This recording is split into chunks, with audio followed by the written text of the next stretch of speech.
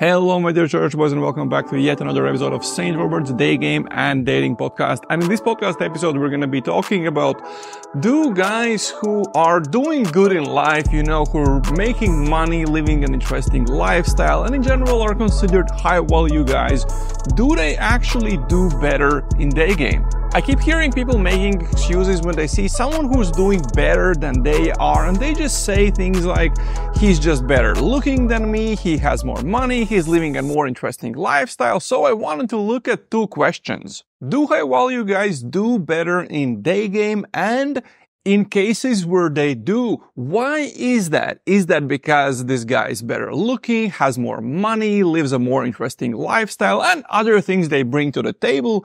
Or is there another reason? The student I recently coached in Helsinki, Finland is the perfect example for this topic. So we will divide this podcast episode in two parts. First, the interview with the student, so you can see why he was struggling in the beginning of coaching and only started getting really good reactions on the last day of coaching, even though he's a good-looking guy, living an interesting lifestyle and doing very well financially. And in the second part of this podcast episode, we're going to talk about why is it that some guys who are considered high value do better. And it's not because of their looks or their money. Before we jump into the first part of the podcast episode, a few quick updates about coaching spots and things like that. Since I got back to Europe in the spring, I've been very busy coaching all the time, but I still have around 4 to 5 coaching spots left available in Europe until the end of the season.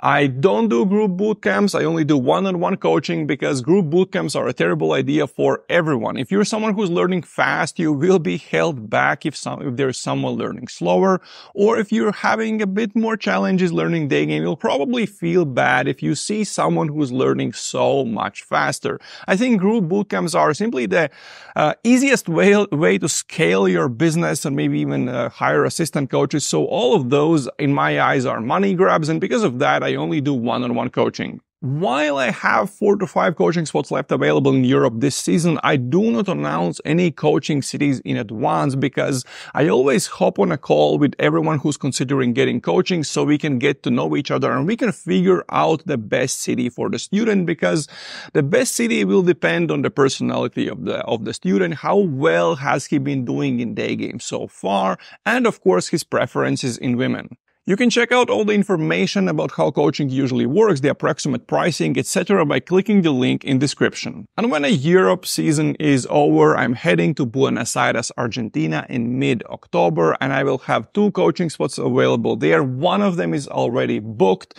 For the other one, the student still hasn't made the prepayment, so until it's open, it's open. And then after Argentina, I'm going to a second-tier city in Colombia on a little adventure. It's the place I've had sort of on my map for a while. I've been very curious about checking it out. It's definitely known for very beautiful girls.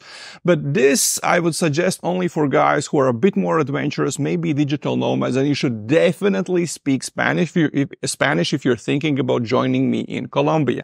Again, you can find all the details about how coaching usually works by clicking the link in description. But if you prefer to learn slower in your own pace and remotely, then consider joining our private community and online coaching program where I'm hanging out with the best Daygamers I know. There's a bunch of in-depth content, infills from me and other advanced Daygamers, monthly group calls, and other things. And again, all the information is in a link in description. And now let's talk to the student I coached in Helsinki a few weeks ago. And as always, when I have guests on my podcast, this interview will be audio only to preserve the privacy of my guest.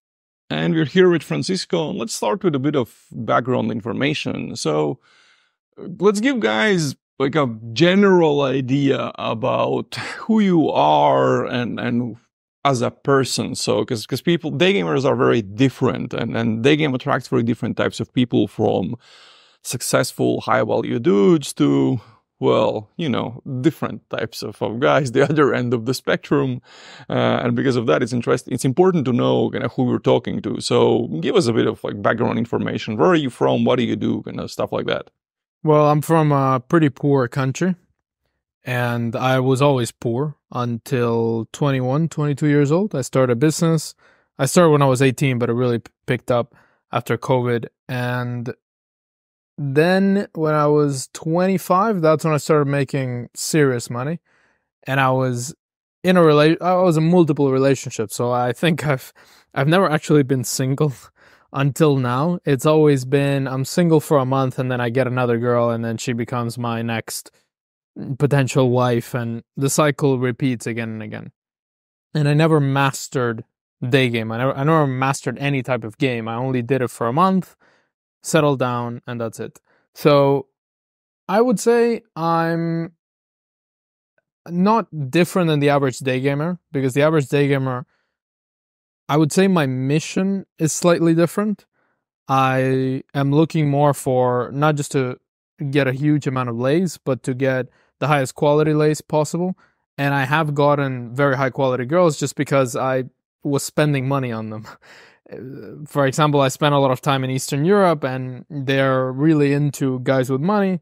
So I would just throw money at them, not in the way where you're paying for it, more in the way of like showing that you have money. And I got really high quality girls, but I always wanted to see a girl on the street, go up to her and get her number and get her on a date potentially. And I've done that before. I have some day game lays from a long time ago. I was living in Dubai for some time, and during that time I was single maybe 3 months, and I went hardcore. I had a friend of mine who was also doing day game. I accumulated a lot of lays, and then I settled down again with some girl. So I'm, let's say, higher net worth than the average day gamer. Not super ultra. I don't have a yacht or anything like that. But I've used but I've used my money to get girls, definitely. And to an extent, some guys should, at least to keep the girls. But then you start getting really bad references. Like you start getting girls that are only into you for money, or girls that literally steal your money, or they are with you with a plan on how they can get your money later on. And the way that I started doing it was just online games. So I would show myself as a very wealthy person on a Tinder profile, and obviously girls that are interested in wealthy guys, they see my profile, they see I'm flying in first class, they see I'm riding a jet ski in Dubai, and they're like, okay, this is the guy that I want because he has money. And you kind of, and also that might lead you into a very bad rabbit hole of girls that just want you for your money, so you think every girl wants you for your money. Let me interrupt you for a second. It not only leads you into a rabbit hole where you believe these things, but you develop game, you develop way of attracting women that only works for women that want money, and then the guys are surprised. Why am I attracting women that want money from me all the time? And that's sort of, what happens. But another thing I want to kind of say is, well, you say you're not that different from the average day gamer. You are like, because as I said, day game attracts very different types of people. And if maybe the early adapters of the idea were pickup artists, then now more and more for the people of your caliber are getting into day game.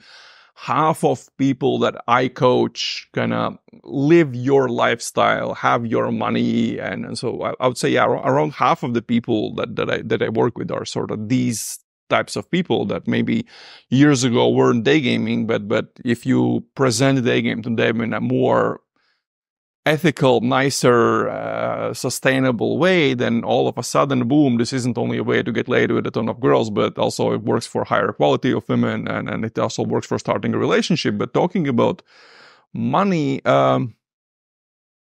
guys believe that they can get any girl, or not any girl, but any level of a girl using day game, and that is bullshit. Your sexual market value still plays a role, and if you work at McDonald's, then you're not going to be going out with the top girls, top women. In whichever city you are, you're just, yes, they're going to be hot, but maybe they are, like from like a shitty neighborhood in your Colombian city, or like girls that have never seen money, girls that don't have a ton of guys chasing them. But if you really want the quality, you will need to bring something to the table, and that's kind of one. But anyways, let's get back to you. So one thing we've understood, you're kind of living a fairly good lifestyle. You can afford to live however and wherever you want, but you're also doing a lot of other things. You're working out, so you're pretty much in shape. You're a decent looking dude.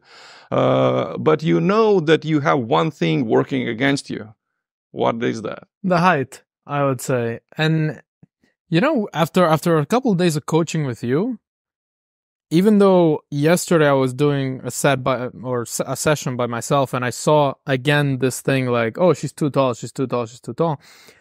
I would say, I was thinking about it while I was doing Daygame in Latvia, and I was thinking, on a percentage basis, how many girls care about height? Let's call it 20% of girls want a guy that's taller than them. And in that 20%, I'm 5'7" in freedom units, or 169, 170 in centimeters. There are a lot of girls that are shorter than me. Like, there are a lot of girls that are 160, 162, 155. In Ukraine, there's like 150, a lot of them. So you are going to find shorter girls. In the percentage of girls that care about height, obviously you're going to find some girls that are 175, 5'9", and they won't date guys shorter than them. Like, this is just a hard and fast rule. But that's the minority, like very small minority. And then you have the rest of the girls that might even be 6 feet tall, like that girl in Helsinki that I approached, that don't care. As long as you portray yourself in a good way, you're charismatic, you're not working at McDonald's, and also how you speak to a girl that is significantly taller than you shows your life experience. Like, if you're very shy and nervous and speaking low in a low voice, she's gonna understand, okay, he has never been with a taller girl, he feels himself as a short guy. But if you're talking to her like a normal person, and she like towers over you, she kind of has this, on the other side of it, this guy is a very special person because he's shorter than me, yet he's talking to me in this way, very confident. He's showing great traits. I want to get to know him even more. Yeah, it's this idea that Richard Dawkins, I think, talks about in the book Selfish Gene, where why do peacocks have such huge feathers? Because why is that attractive? Because the idea is that they are able to survive even though they have these huge feathers, so they must be even better than the peacock with shorter feathers. But we're going down the rabbit hole. But the thing with height is that was your biggest limitation when you were preparing for coaching, was because you started going out before we met. As soon as we scheduled coaching, where you were reporting all the time, saying you're going out, how you're doing, etc. And you said that your biggest thing was approaching taller women. That was sort of like an issue for you. And how was this issue when we met a few days ago in Helsinki for coaching? So how was this issue for you when we started working on your game? Was it still there, or have you dealt with it by that moment? Or it's an interesting thing. Like, the first day that I went, because I never got in coaching before. I've been to some seminars, some free tours or whatever, but I've never actually had someone like push me. And you were pushing me into taller sets. Like, you were seeing really tall girls and saying, you got to do them. For anybody that has this certain, you call them weasels, where it's like, oh, she's too old, even though you're like 35 and probably she's going to be younger than you, or she's too tall, or she's too whatever, something that is intimidating to you. You should get coaching, because I had no height weasel when I was doing sets with you. A couple of days after, when I was doing sets by myself in Latvia and Estonia, it came back. And I was like, oh, she's too tall. I can't get her. And I'm like, oh, there it is. There's that little... And I've dated girls that are way taller than me. So if you're short, try to optimize everything else. So you have a good haircut. If you're bald, just get a very sick, like, beard.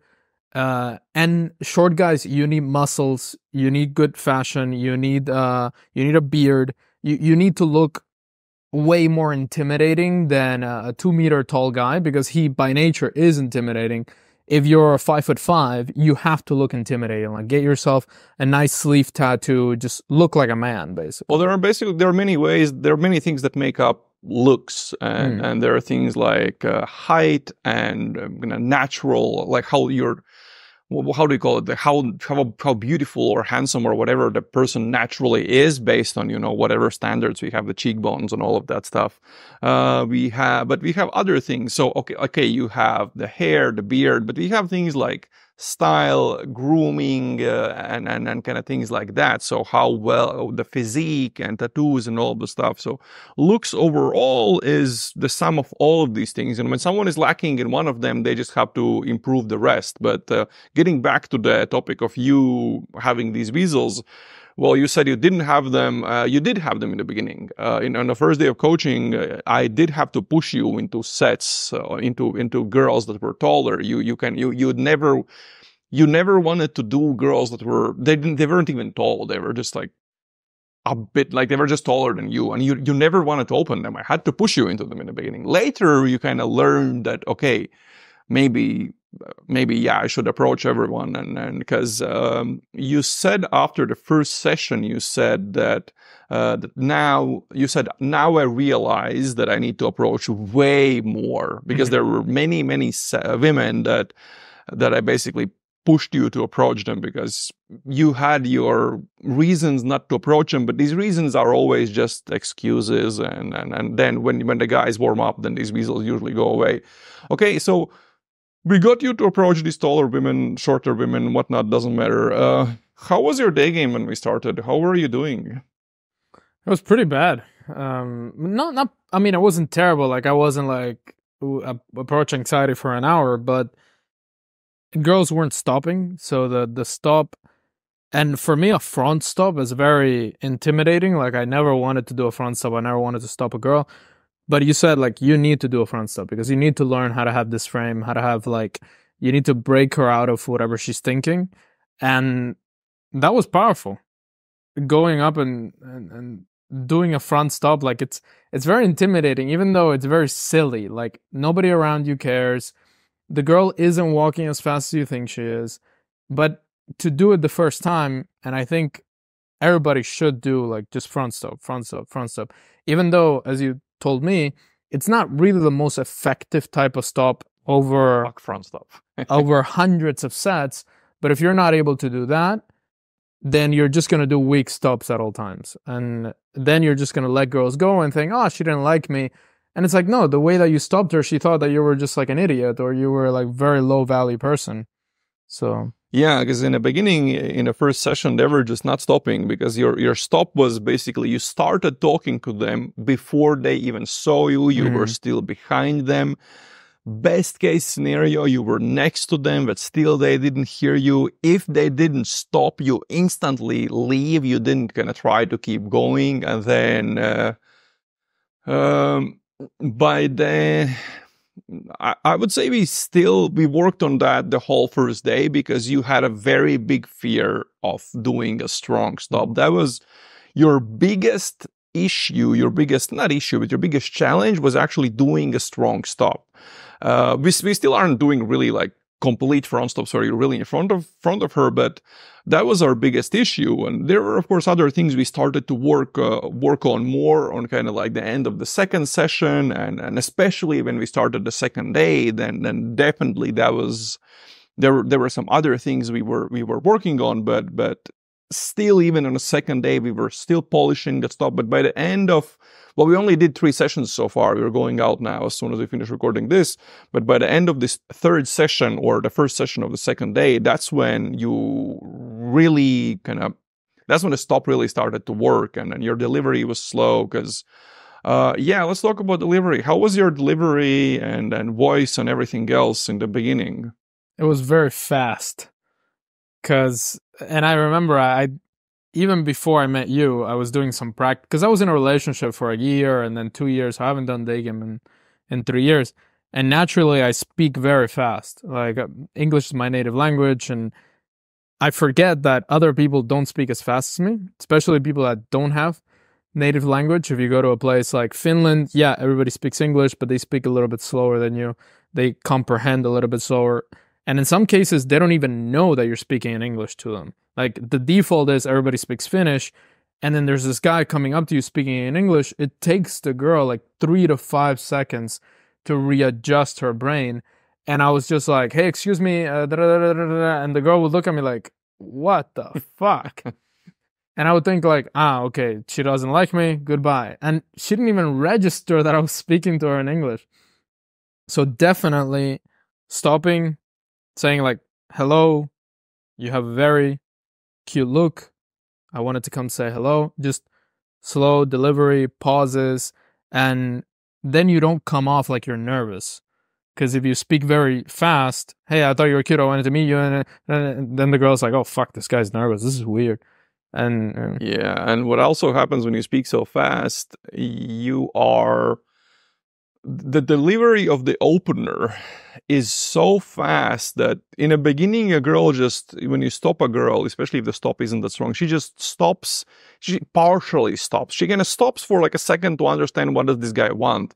And then you deliver the opener so fast that they sort of, because they're not fully stopped, they're just, oh yeah, thank you, and they just walk off, and that's the end of the conversation. Whereas if your opener is slower on the first stack and everything, she will completely stop by the end of, kind of by the time she understands what it is that you want, like she is completely stopped. She's paying full attention to you, and of course, sometimes she forgets she's running if the opener sparks of some emotion. So that's kind of the idea between slow delivery. Do you remember any other kind of challenges you had in the first when we started in the first session? Stopping too fast. Also, I tend to, when I don't know what to say to a girl, I tend to go with like, oh, I thought you were cute. And then she's like looking at me like, yeah, and like, cause, and that's one thing that guys don't realize. Like, girls get hit on a lot. So when you go up to a girl and you're like, oh, I thought you were cute, I wanted to meet you. A lot of times the girl would just be like, okay, and? Yeah. And you're like, oh, but I gave you a compliment. Like, aren't you supposed to be like happy and say thank you? It's like, no, like she got 20 compliments at work today. Yeah. So you have to follow it up with something. And that was a big realization. Like, I never even realized that doing Daygame before. And yeah, because guys rely on girls that like them as soon as they open them. And that is, well, who likes that? Basically women that aren't being opened that much, or women who just really like the way you look or whatnot. And then guys think this is a big one. Oh, they think, I'll go to Colombia, I'll go to Argentina, I'll go to Mexico, and I'll sleep with super hot chicks. Well, the chicks that are gonna be impressed by you opening them are the chicks that aren't getting like enough attention already. In these countries, if she is hot and interesting, she is getting attention. She already has guys chasing her. The girls that you really want in these countries, they are the girls who have so much attention that there is no way they're gonna care about some gringo who doesn't speak Spanish, and like they're not gonna care, because in these countries there is the culture of guys throwing money at girls, guys who have money. The culture is way bigger. Like in these places, if guys have money, they go out with the hottest chicks because they are spending money on them. These chicks know that, and they're going out with these guys. So if you go there as a gringo and you expect them to like you, don't get me wrong. Like the chicks will dig the guy, but those are going to be chicks that don't get attention from these guys with money, because, well, there are levels to this game in these countries. And yeah, another thing you were doing in your sets, two more things. First, as soon as she didn't respond to the first stack, or just as soon as she responded and you talked tiny bit about the first stack, you defaulted to talking about yourself. You just started telling your story, and so that's definitely not what we want to do before the hook point. That only happens after the hook point. But more importantly, that's fine. It's easy to fix. But the second thing the next thing that we really had to work on was you jumping from topic to topic. You find you find out one thing about her. Great. Instantly you go into the next thing. And boom, you're running out of things to say. And that's kind of why you were doing good with chicks that were seated or waiting for someone. And then we're kind of struggling a bit more with women who were on a go. But we actually partially fixed that. That's what we're definitely going to be working on today and tomorrow. That's a big thing we definitely have to focus on.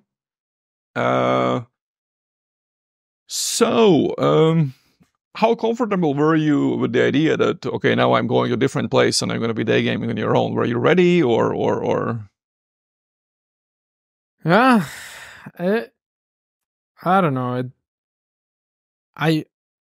The first 2 days it was good. Like I went out but then the third day, I think it was Wednesday or something, I did not want to do day game. Like I was walking around, I was like, F this, I am not gonna talk to a girl. Like I had to really push myself and really push myself. And then I pushed myself, and the girl that I approached, this was really funny because she was in the park looking at a monument, this super cute blondie, and I'm thinking, save the full story until the end of this part. Yeah, don't tell it the full story yet. So I'm like looking at this girl, and she ended up being like the perfect type, exactly what I like: blonde, blue eyes, super white, fair skin. And I can't believe that in my head I was thinking, should I approach her or not? Or should I? Nah, I'm not gonna do it. She was looking at a monument at the park. She has literally nothing better to do. And I think a lot of day gamers, maybe you're just tired, maybe you didn't sleep good or something. You're like, I shouldn't do this one, but you probably should. Like, and that's what I learned from you too. Like, if you notice a girl, also that flight attendant that I approached the last day, I didn't want to approach that, and you were like, no, you noticed her, you have to do it, and she was an amazing set. And I should have probably pulled her because she was only here for 24 hours, and I was a bit dumb in that sense. But yeah, the third day I did not want to approach at all. So how did you do? You visited, we're doing this in Helsinki, and then you visited Riga for a few days for business and Tallinn for a few days. How did you do in Riga? Riga was surprisingly good. Like, as you said, there's not that many blondies with blue eyes, which I thought there would be. There are more like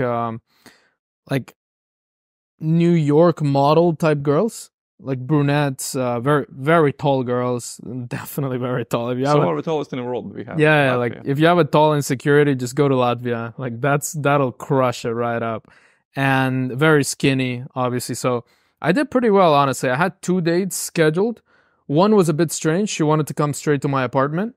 And I messaged you like, hey, is this a red flag? Like the girl literally wants to come to my apartment. And then we realized that she probably was in a relationship and she just wanted to not be seen outside. I thought she was just trying out to be a pro. And then I had another day lined up, but I was already going to Estonia. So I probably, and this is also really important for people that have the possibility to travel a lot, is if you want to do day game in places, stay a long time. Like stay a couple weeks. Don't go 5 days and think, oh, I'm gonna get late like 3 times. No, bro. Like girls have work and studying, and they're not gonna drop it all for you. So stay a while. So how was Estonia? Estonia was amazing. It's just, Estonia is like the perfect combination that I like. I like very traditional girls that, for example, this girl that we're gonna talk about, like she cleaned my hotel room in the morning, and I was like, oh my god, this is amazing. Like she made my bed, and it was amazing. And these kind of girls, you usually only find them in like Ukraine, Moldova, Russia, but Estonia is part of the European Union. Usually they're not growing up in like a single mom household. They have pretty strong families. So I think Estonia is definitely my favorite new country for girls. Like perfect type, very traditional. They have some Russian roots, but they're very European, and they're also not feminists. Like, and they're also not like we've realized in Finland. Like, girls are pretty, like they don't want to talk to you. I'll have to edit out the word every time you said it. Oh, sorry. Let's do it again. No, don't worry about it. Just leave it. Let's leave it as is. I'll cut it out. And they're much more social than the girls, for example, in Finland. Like in Finland, we've realized like a lot of girls, even if it's going well, they just don't want to talk, or they don't have any experience talking to a stranger. Whereas in Estonia, it was pretty smooth. So tell the story. So this girl, she was in the park. She was looking at a monument at some Olympic, like Estonian Olympic team, something. And I was thinking, should I approach her? Should I not? And I was like, I'll approach her. And then she turns, and I'm like, damn, this looks like my ex-girlfriend. And blonde, blue eyes, just very sweet 20-year-old. And I'm thinking to myself, are you serious? Like, you were gonna go and not approach this girl. She spoke perfect English. She was gonna meet a friend, so I couldn't meet her then. And I kind of knew that it was gonna happen. I don't know. I had a good feeling about it. And I messaged her like, hey, tomorrow we can meet up. She's like, yeah, let's meet up. And I didn't try to like over game her or nothing. It was more like I asked her, what do you want to do? Do you want to have a hot chocolate or wine? And she's like, oh, wine. I'm like, perfect. I know the perfect place. We went to like a romantic lounge. And most of the date, to be honest, was just making eye contact. Like, I barely talked. I didn't try to like tease her here and there, which a lot of guys, they do that. They Google like best teases or how to run a date. And the guy says like, oh, you want to push, pull, tease.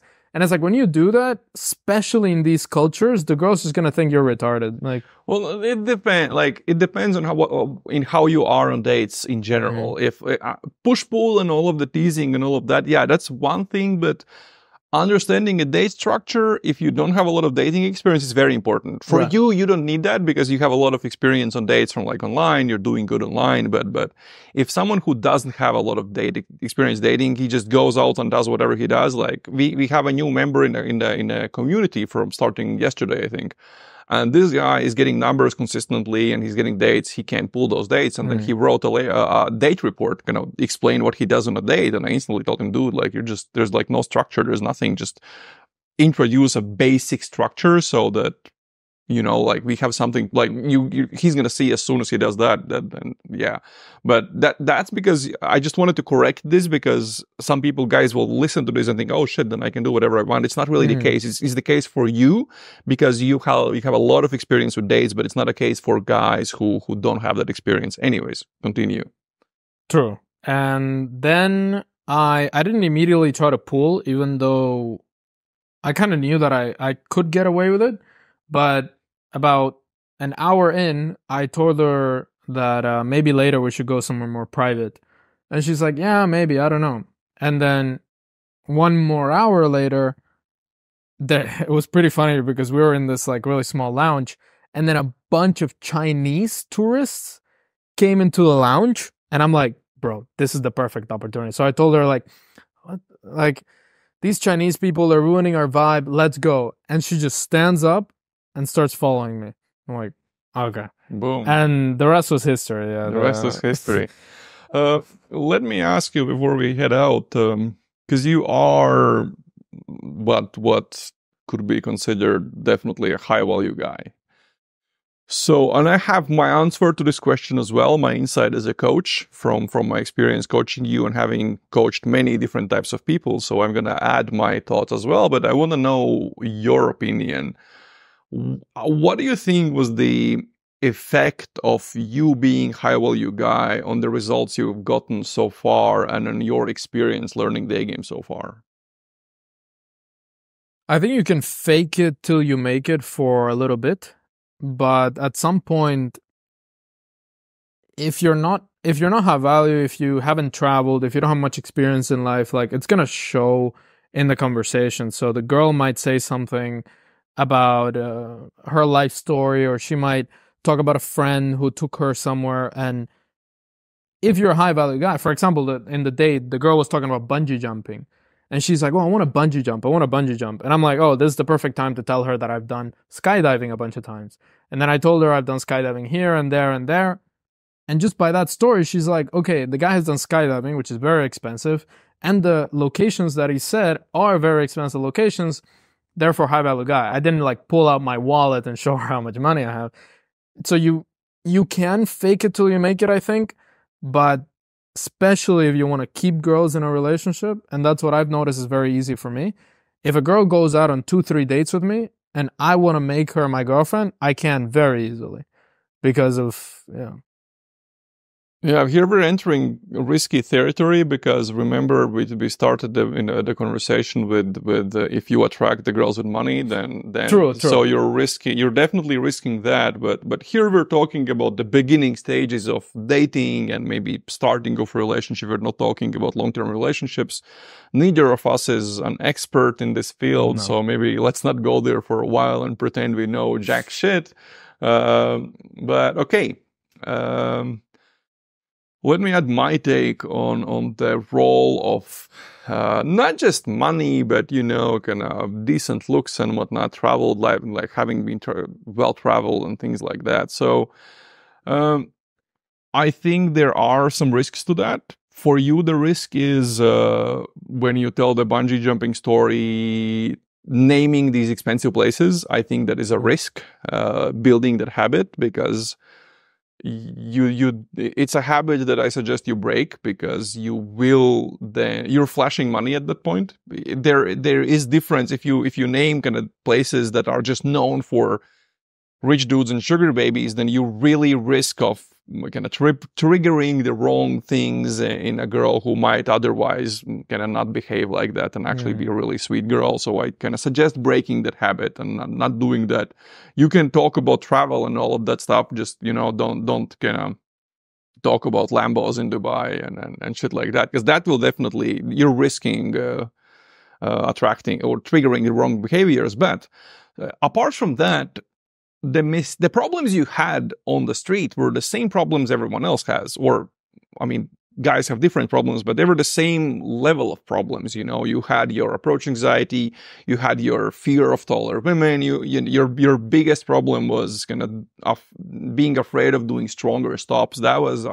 That was very, very strong. It's way above average. That's something that that was sort of like a disadvantage for you. Every guy has advantages and disadvantages. That was a big one for you, and much stronger than most guys I've ever coached.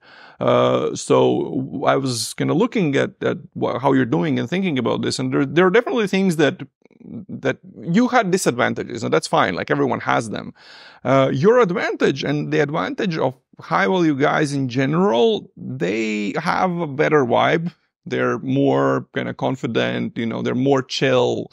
They're not, desperately trying to get the girl, and then, oh my God, if this doesn't work, then my life is over and I'm never going to get girls. Because I've heard sentences like that from guys. Like, it's just, I thought you were exaggerating. No, dude. Like, that's one of the reasons I do the strategy calls before I work with someone.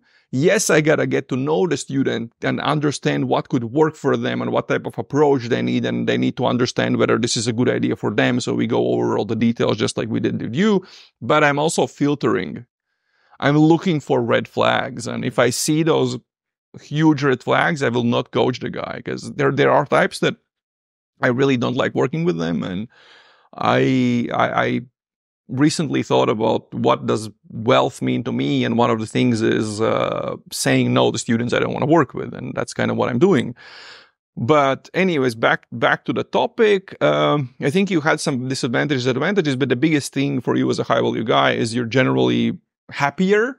Your vibe is better. You're more confident, and so you don't have these kind of negativities coming. You don't have these kind of skeletons in the closet. So, but other than that, yeah, I of course it's a little bit easier if you're taking care of kind of your lifestyle and everything, and you have better stories. But technically, when learning Daygame, technique-wise, everyone has challenges. But the big advantage that high value guys have is that they have stories, they have interesting life experiences, and that's what makes them more interesting people. And usually they work out a bit more, they look better. I'm not talking about flashing jewelry or anything like that, but they're better dressed, and we address that. You need to work with my stylist. Yeah, I do. I usually dress just a black t-shirt with shorts. And also I wanted to say, like, yes, high value guys have a certain advantage, but some high value guys that I know would never in a million years talk to a girl on the street, because it is an insurmountable thing to do, even though it's so simple. Like, I legitimately know guys worth more than $50 million that can live wherever they want. They can buy 5 giant mansions if they want to, and they cannot talk to a cute girl in a supermarket. And you might think like, why? Well, because it's just, yeah, when you get into Daygame, you might think, oh, a lot of people do Daygame. There's a lot of Daygamers. Like, this is not a normal thing for most people. Yeah. And going up to a girl is huge for these wealthy people. So if you're a high value guy watching this and you have problems approaching, don't think like, oh, maybe I'm just a piece of S and I'm not really who I think I am. It's like, no, this is normal to have this anxiety. It's normal for your brain to want to protect you. And it's normal to have all these excuses. You just kind of have to, I think the best thing that you said was, if you have these excuses in your head while looking at a girl, that means you should approach her because you noticed her and your brain is trying to like protect you. So if you're like, oh, she's too old, she's probably not. You're just trying to justify logically in your head why you shouldn't approach her. And the too young part also, because you said, yeah, if she's too young, most of the time your brain kind of has this, like, you're probably not going to approach like a 16 or 15-year-old. Like, if a girl looks young, she's probably 19 or 20. And every excuse that you have in your head, you can kind of logically go back and find out that it's complete BS. So just do it anyway. And just as we found out, if she's too young, she's gonna tell you. Like Also, sooner or later, you don't have to ask about it in the set. Like, you're gonna chat with her. She's gonna say, "Oh, I'm a student." You're gonna kind of find out what she's studying. She's gonna tell, "I'm in high school." The next question is gonna be, "Oh, how old are you?" It's like, "Oh, I'm 15." Okay, have a nice day. Goodbye. Exactly. Like, end the conversation. End of the conversation. With all of this being said, let's go out and Daygame some more.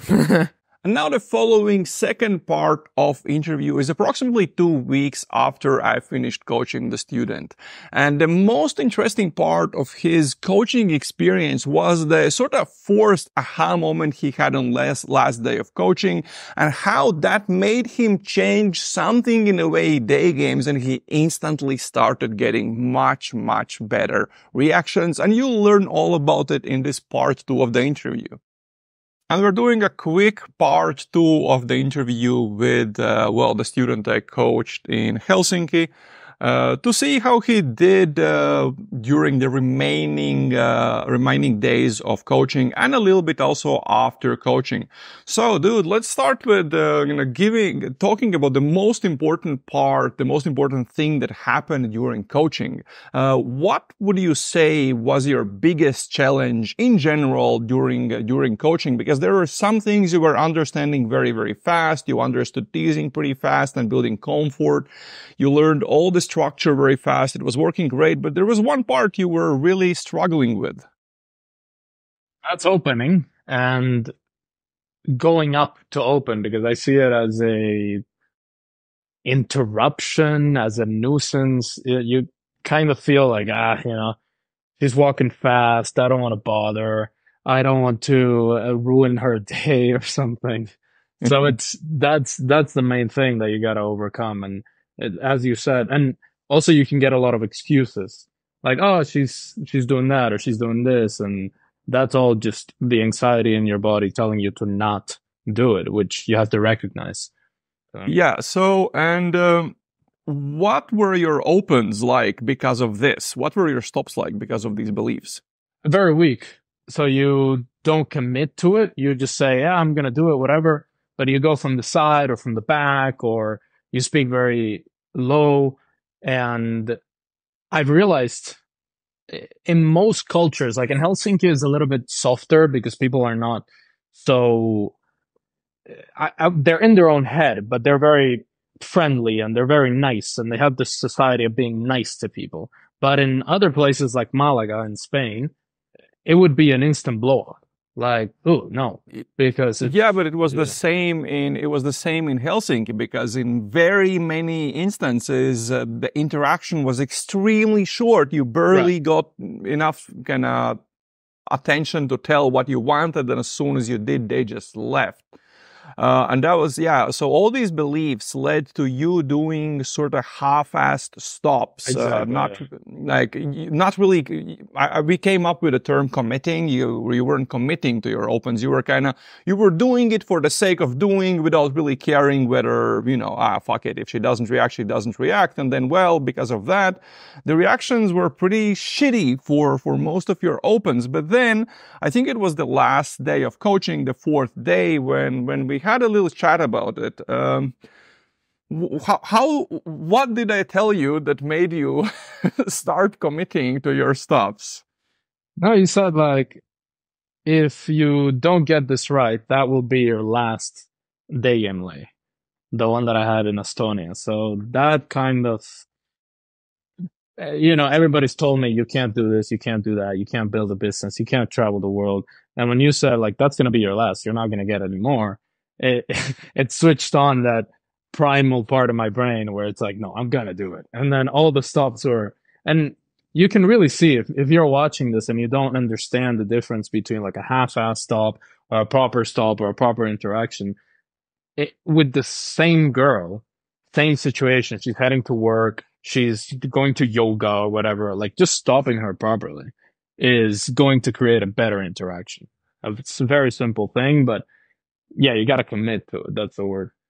Yeah, because the thing is, I think after the delay you got in Estonia, in Tallinn, it was sort of like, hey, I can do this. And you believed you can do this, but the reality was you were getting super short interactions, no one was talking to you. And then after this very brutal comment from me, you kind of realized, oh shit, I guess I gotta commit, I gotta take this more seriously. It sort of challenged yourself. But of course, I don't say this to all students. After many years of coaching, I have a lot of kind of little tips, like kind of little tricks up my sleeve, like a whole tool bag full of kind of little things to do. And sometimes I have to be pretty direct and say things like this with some students. I don't do this a lot, but sometimes it's really, really necessary. And it was necessary with you.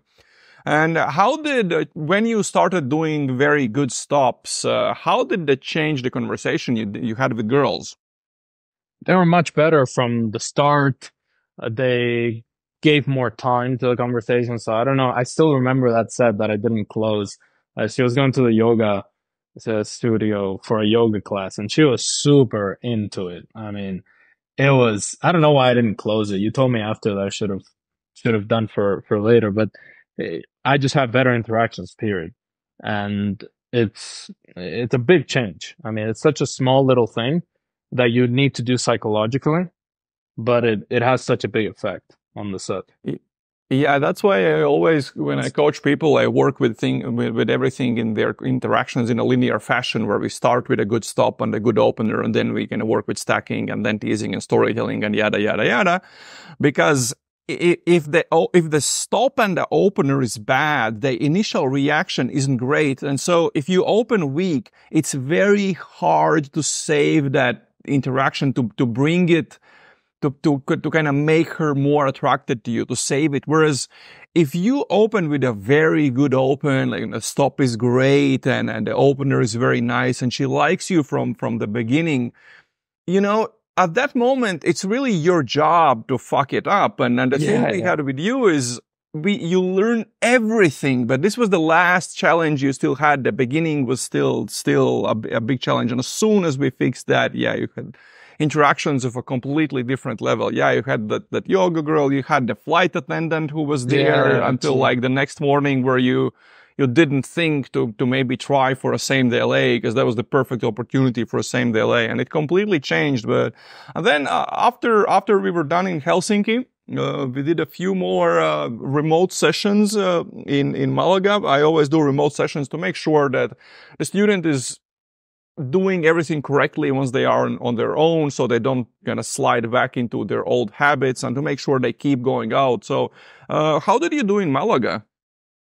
So that's a funny one, because I went out, and the first approach, she was really tall, and I knew she wasn't from Spain. Like it was like I saw, I'm like, okay, this girl is from Russia or Scandinavia or something.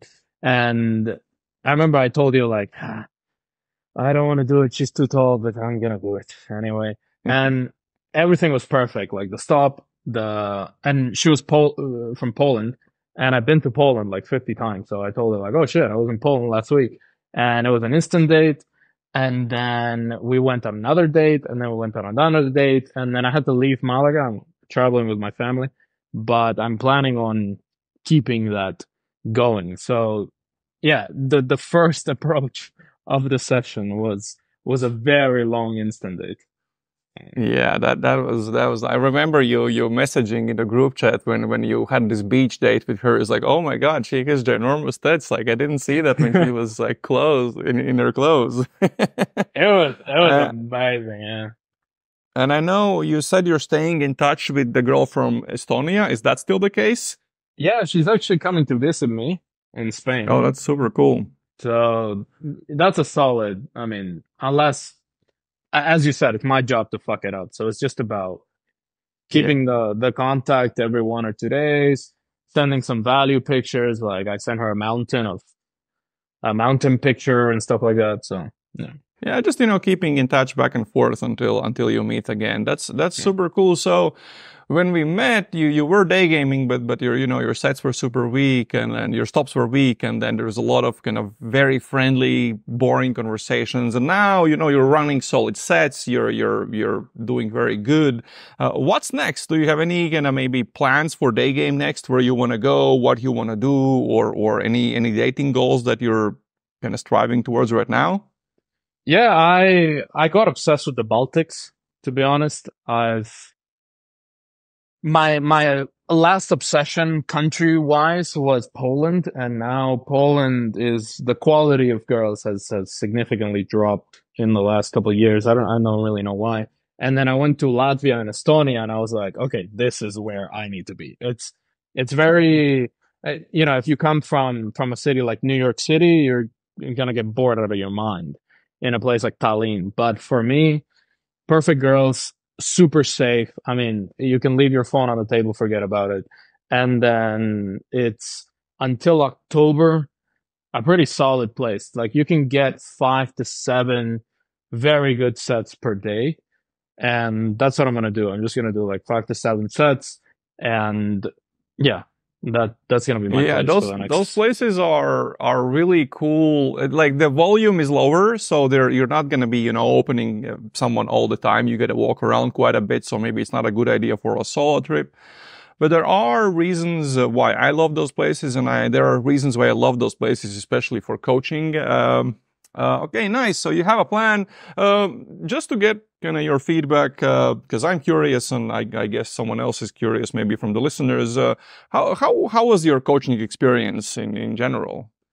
It was solid, to be honest, because it's not gimmicky, right? You don't teach lines, you don't teach like some special push pull, and uh, that it doesn't show your real personality. So when the girl sees through that, she's like, okay, this is not who this guy really is, and it's about conveying your personality properly, and that's what I liked. And also, you push a lot. I remember you physically pushed me into a set, like physically pushed me.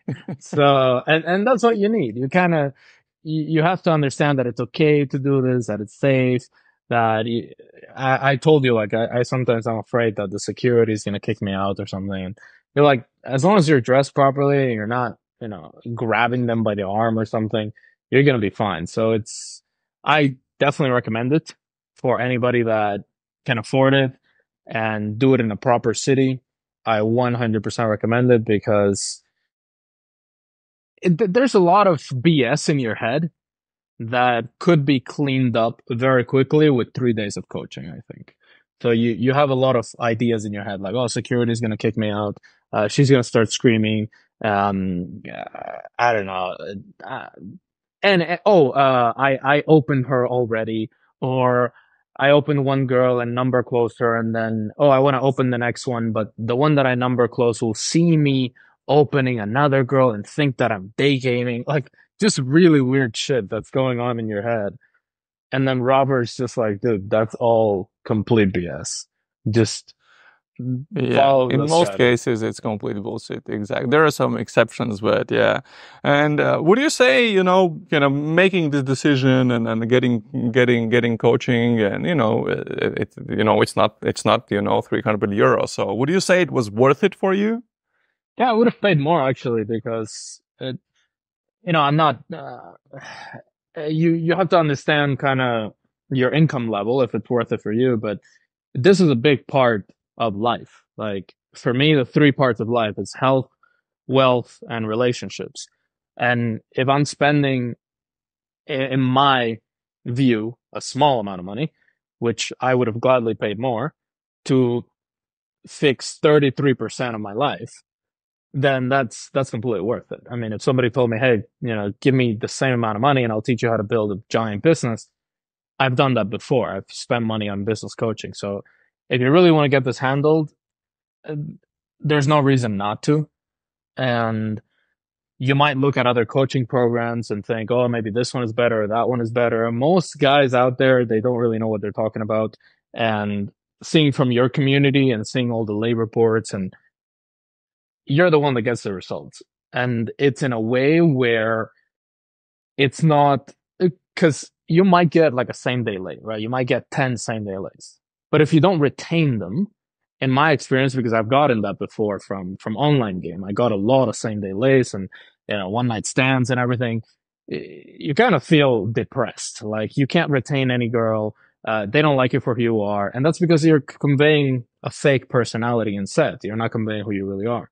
And the strategy that you teach is conveying who you really are. So if she likes you, like that Polish girl, she's going to want to hang out with you all the time. And like the same with the Estonian girl. I went back to Estonia because I laid her one time. And then on the second time, I was thinking, like, if I go a second time, this is going to be solid. And then I went there a second time and I messaged her like 2 hours before I went to Estonia. And I was like, hey, do you want to hang out in 2 hours? She's like, yeah, of course. Because you're conveying your real personality. She genuinely wants to hang out with you. So that's my experience.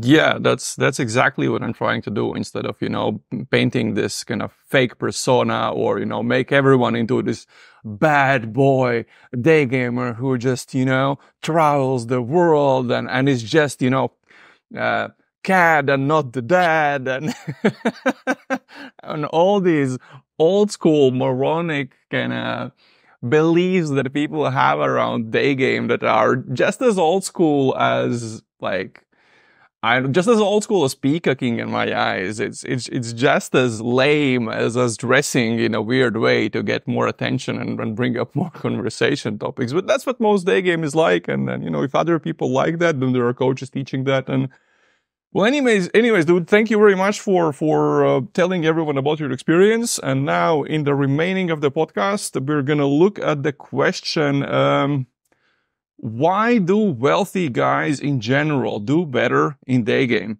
Thank you, dude. Thank you.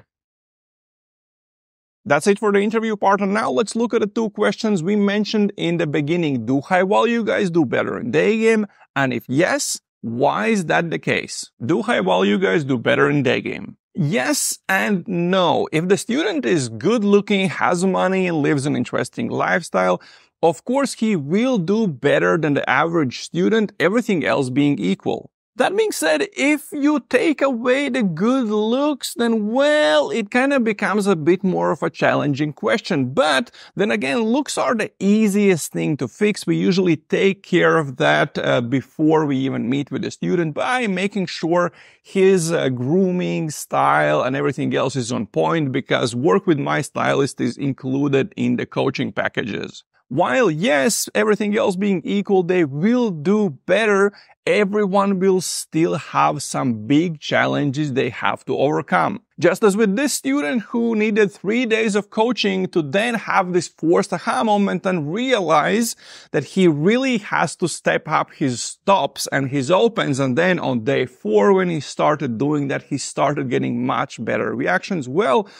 almost every student has something similar. Some guys have crazy approach anxiety. Others are afraid to kind of be more man to woman. They're afraid to escalate. Others just can't break out of their nice guy frame, are too playerish, or have consumed too much red pill content. But pretty much everyone has at least one really big challenge they have to overcome to have a good shot at becoming good in Daygame.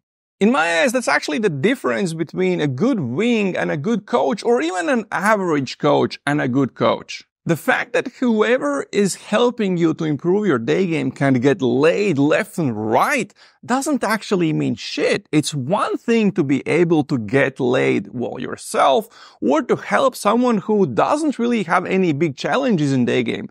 It's a completely different thing to be able to consistently help very different types of guys get better in Daygame. And also being able to honestly admit that maybe the coach can't help some types of students and let them know that before taking their money. That's why I always hop on a call with everyone who's considering getting coaching so we can get to know each other and we can really understand what's his personality like, what struggles will he probably have. He can get answers to all of his questions about coaching, and then we can understand, is this even a good idea for him? And yes, well, then we can come up with a proper game plan. So yes, high value guys do better in Daygame than the average guy, and well, they are bringing more to the table. Maybe that's their looks, their money, their interesting lifestyle, but well, are these the reasons they're doing better? No. Why high value guys do better in Daygame? There are two reasons. They have a more positive attitude towards life and they're better at learning. Let's start with their positive attitude towards life. They show up for coaching to have some fun, see how it goes, experiment. It's yet another thing they're trying out in their lives, and even if it doesn't go as planned, they're able to stay positive throughout the experience. Sure, helping the student learn to manage his vibe throughout his coaching experience is a part of my job as a coach. But if they're very negative in their life in general, it's very hard or almost impossible to do it. High value guys are simply more positive in their lives, and it helps them tremendously. They have so many other things going on in their life so that just a few rejections doesn't really mean much for them. Because of that, you can see it in their vibe when they're approaching women. They're able to get back on a horse, and this positive vibe is very transparent because women are very good at reading through the lines. They don't get pissed about rejections, they don't say negative things about women, and this positive attitude brings results. It's simply because failing in Daygame wouldn't change too much in their lives, and then this positivity is actually what helps them succeed. And they are better at learning. If you listen to a lot of interviews with successful people, you will learn that most of them use coaches, teachers, and mentors to move ahead in life. They are better students. They have been burned before, so they're very careful when hiring a coach. New Daygamers, well, they watch a few nice infields, they sign up for an aggressive sales call and spend their money without doing their homework. That's why around half of the guys I coach have had coaching before. They get burned and learn the importance of not falling for the simple sales tricks. The high value guys have made a bunch of mistakes in their business, so they know the importance of doing their due diligence. And when they finally do the research and hire someone, they're very good students because they know they're in good hands. What does this mean in practical terms? Well, sometimes I have these students who sign up for coaching and I look at them and I tell, dude, you have to change your style and grooming. The way you look is gonna make Daygame so much harder. But they keep telling me, no, game is everything that matters, and like looks, you can fix all of that with good game. They hired me, and I as a coach tell them, dude, this will not work unless you do these things, and they simply aren't listening to me. Well, I think if you hire someone and they tell you to do something to do better with their service, you should do it. After all, you spend a lot of money to get access to their expertise. I see similar things with style and grooming, with the red pill beliefs, maybe choosing the best location for the student, and similar things. The high value guys, because they've done the research, they know that whoever they hired is a good fit for them. And then when I tell these guys that they should do this or that before coaching or after coaching or something they should pay attention to, they always take it much more seriously, and surprise, they get way better results afterwards. What does this mean for you? If you're a high value guy, congratulations, learning Daygame for you will be easier than the average guy, but still you will probably have some big challenges you will have to overcome. If you're not there yet, learn from the successful guys and understand that learning to be positive in your life is more important than money for success in Daygame. Well, that's it for this time, guys. As I said before, if you want to learn Daygame with me this season in Europe, then there are a few coaching spots available, and then I'm going to Argentina and Colombia. You can find out about all the details about how coaching usually works, the approximate pricing, etc. by clicking the link in the description. And if you want to join our private community where you can hang out with me and the best Daygamers I know, then again, click the link in the description to find out all the details. That's it for this podcast episode. See you next time. Ciao, guys.